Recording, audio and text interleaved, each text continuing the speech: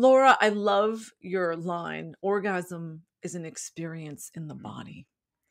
And it's so true. And it's why body sex is body sex. The first step is getting into the body. What does that mean and how do we do it? And it can be hard to connect to our bodies because we're so much in our heads. We're so busy, and we're not encouraged to be in our body. The first step is really to love your body, and Mm. that's the beginning part. And we've done other talks about that, but loving your body is an important step. And I think what's critical to loving your body, which is why we do the workshops in the nude, when we can have shared vulnerability and nudity, group nudity in safe environments, whether it's a nude spa, a nude bathing, when we see others nude, we appreciate our own bodies. It's quite fascinating. you know, the women that were the most intimidated by group nudity, when they came to the workshops by day two, they couldn't wait to take their clothes off. It is so liberating because what you see is the beauty in each body Mhm. type. And when you see the beauty in other bodies, you start seeing the beauty in your own. Feminism. Yes, yes. So so important. Another way that I connect with my body, especially when I've been very busy, is breathing. Betty's breath of fire, which is that belly breath where you inhale through your nose and you push it out with your stomach. It really connects you to your body. It's energizing and relaxing at the same time. When we take deep, repeated breaths, it causes the body to release the pleasure Mhm. hormones. So we get a hit of oxytocin, endorphins, and dopamine. So it can be a good transition from our stressful lives to like, I'm going to ground, Mhm. Yeah. get in the body. Yes. Noticing your environment is important too. Low lighting, calm music, lighting a candle, and all of this is with your personal preference.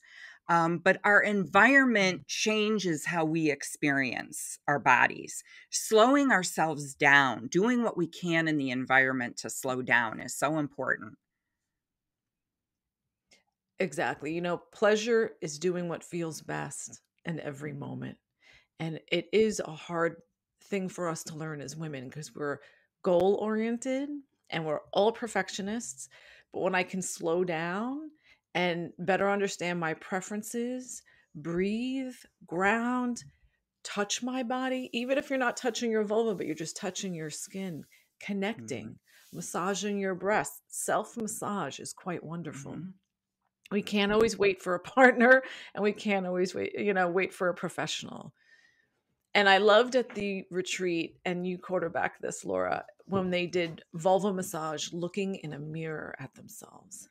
Yes. It's so powerful. Mhm. Making that visual connection with feeling pleasure and looking at your body, you can see the arousal happening. You can see your vulva opening up like a flower. It's beautiful, and you become connected with that visual image and what you're sensually experiencing. Yes, because vulvas bloom like a flower when you touch them, and it only takes like 2 to 3 minutes. It's quite extraordinary.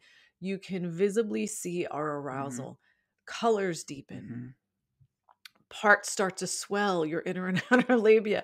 Sometimes the clitoris moves forward. And when we can see that and recognize it, it's almost like, okay, the body, we understand, and we can let the body lead Yes.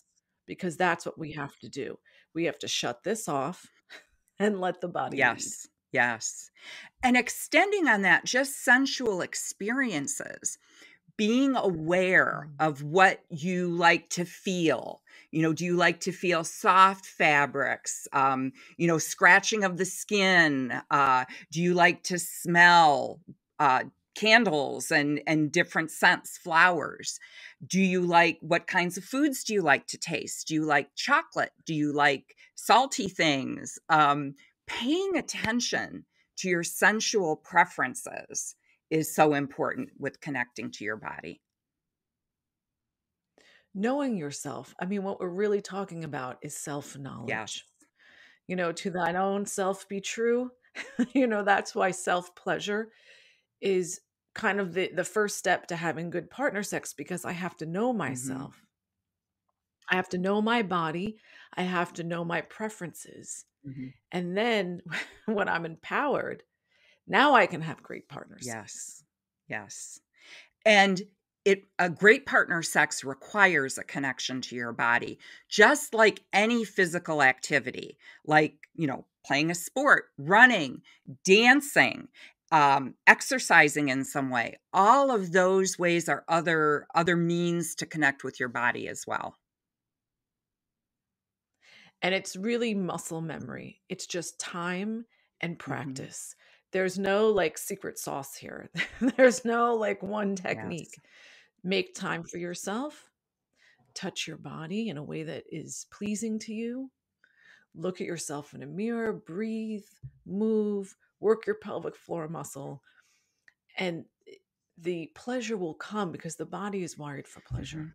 This pleasure is a natural state. Yes. Mhm. One activity that we often do to relax in our busy world is having a drink or, eating an edible. Drugs and alcohol numb your body, and it makes it more difficult to connect with your body when you're under the influence. It's very true. And research shows that most young women, especially, have intercourse only after 3 to 4 Mhm. drinks. And so we're not present, Mhm. right? To put your pleasure first, to be able to communicate to your partner, to be able to do the things that bring you to orgasm, you have to be present in the body. Mhm. So we're not anti alcohol. I love a glass of wine, but challenge yourself to have sober pleasure.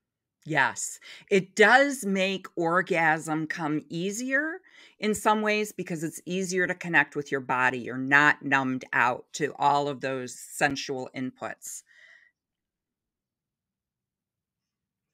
So, pleasure is doing what feels best in every moment, and prioritizing your pleasure first is the key. That's how we get into the body. Mhm. Breathe, touch, move, put yourself first. And give yourself time. This isn't going to happen overnight. Building skill and being in your body takes time and practice.